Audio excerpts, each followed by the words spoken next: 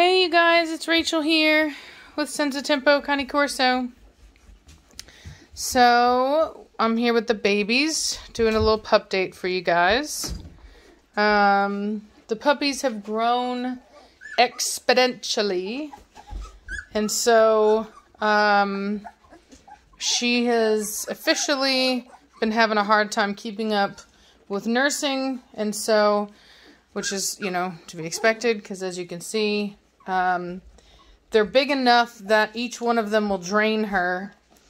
And, well, each one of them will drain one nipple. And so only really the strong ones are getting it. And I do separate, I do kind of like, move some puppies off and things like that. And, what sucks is that the collars that I bought, they said they delivered them. No, lay down right now. Lay down now. Trinity, lay down now. Woman? So she's about tired of nursing.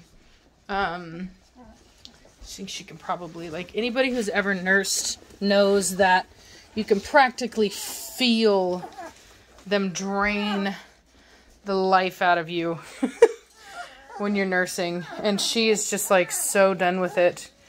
Which is actually very normal. Uh-oh. We got a puppy in here somewhere. Hold on. Where's the puppy? There we go. Gotcha. Okay, yeah. Somebody was getting laid on. But I got him. Yeah, she's also been getting bad about that, too.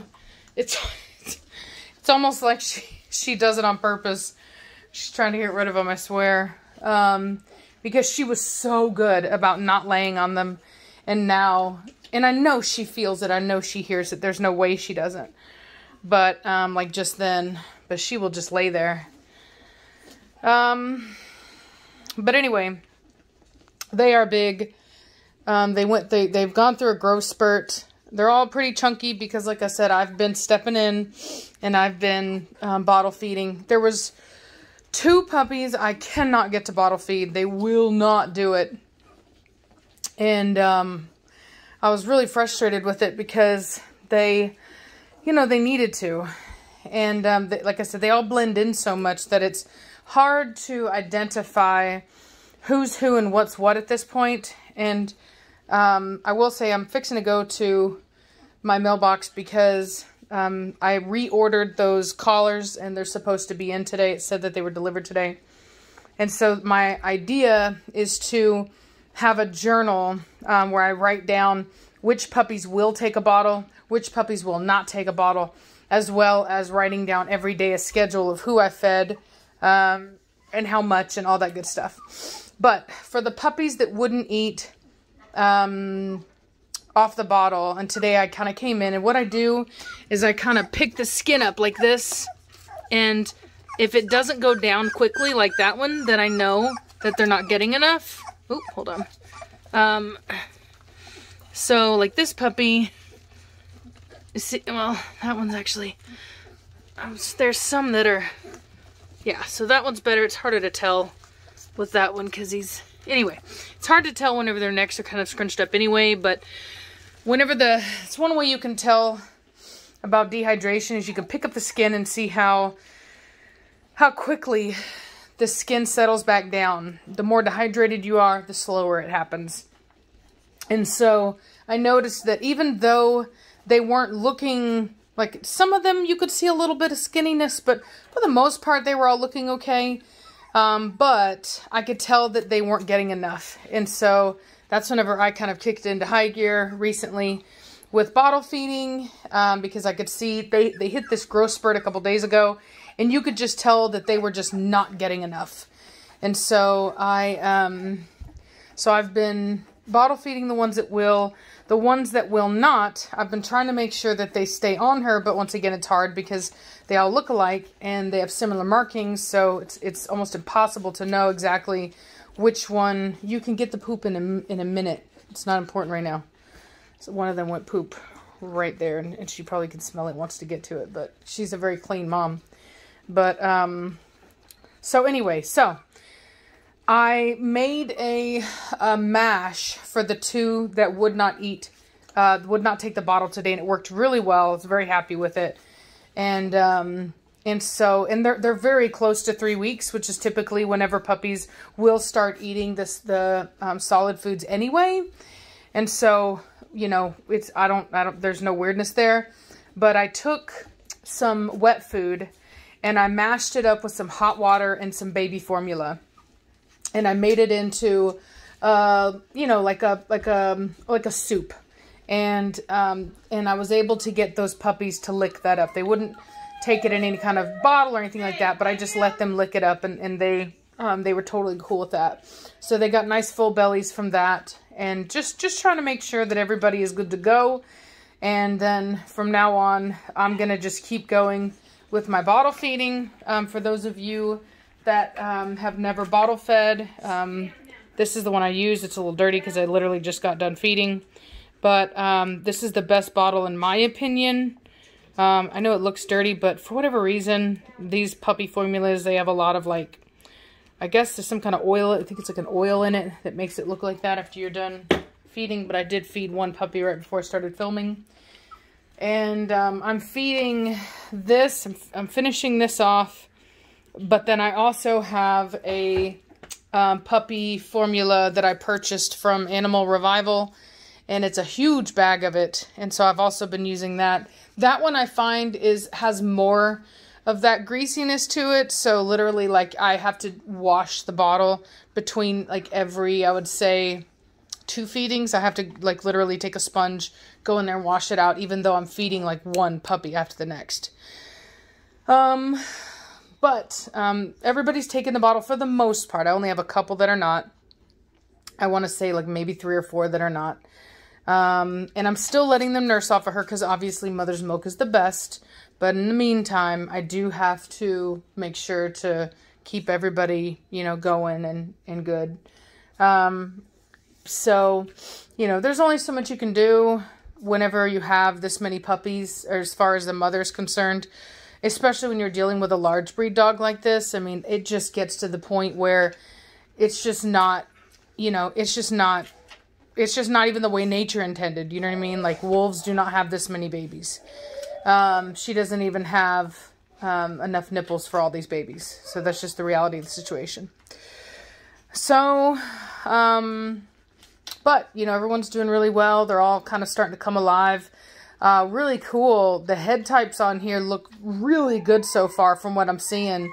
I've even seen some structure start peeking through. Some nice rears. But the head types, it's so funny. Like, there's a couple of them that look just like Mad Mortigan. I mean, just like him. And I'm super excited about that because I love Mad Mortigan's head. Can you let her out? She probably needs to go potty. Also, you know, for those of you that didn't catch the video yesterday, Nirvana is coming home tomorrow.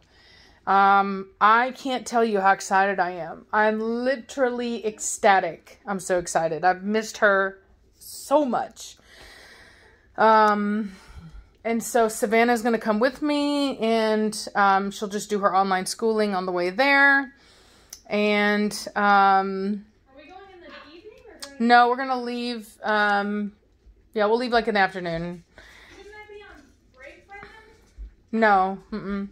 And so anyway, so she's going to film the reunion. And so anyway, that'll be cool for you guys. But I'm just over the moon. So excited. Like, I miss my baby girl. It's been great to have her out representing my kennel, representing, you know, everything that I've worked hard to achieve. But like, baby girl got to come home. You know what I'm saying? Also, I have really great news. On top of all of the awesomeness that Nirvana has achieved, she also, at this point, and keep in mind, so this tally, this accumulation is only calculating from the last date of October. Okay? Now, those of you may know, Nirvana started showing in October. So that was her first month. So within her first month, which should tell you something about how many people are actually out there showing their dogs.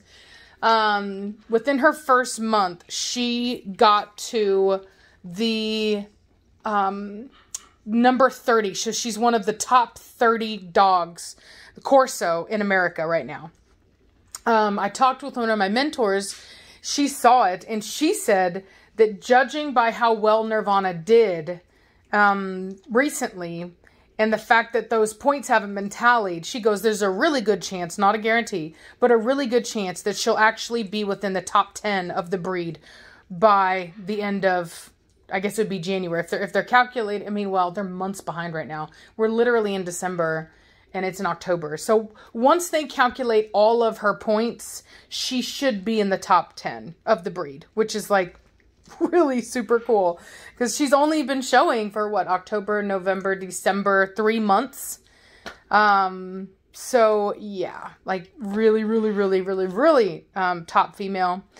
I'm just going to keep working with her whenever she gets home. I'm going to take her hiking. You guys are going to be a part of that. I'm going to do a lot of training and physical activity with her and stuff to get her ready for Westminster.